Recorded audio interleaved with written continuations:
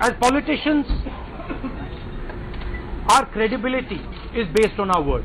What we say should carry some weight.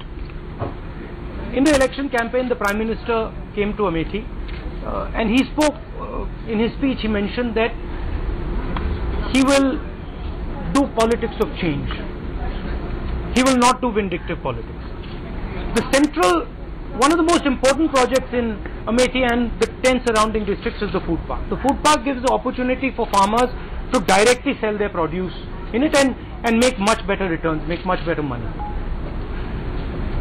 Prime Minister mentioned that he is not going to do Badle ki Rajniti, but silently this food park project was killed. It was an attempt to shut it down, and I felt that this was bad for the farmers, it was bad for the labourers, and it was also bad for the credibility of the Prime Minister. The Prime Minister has made a statement that he is going to do a particular type of politics, and he made it in public view in front of everybody.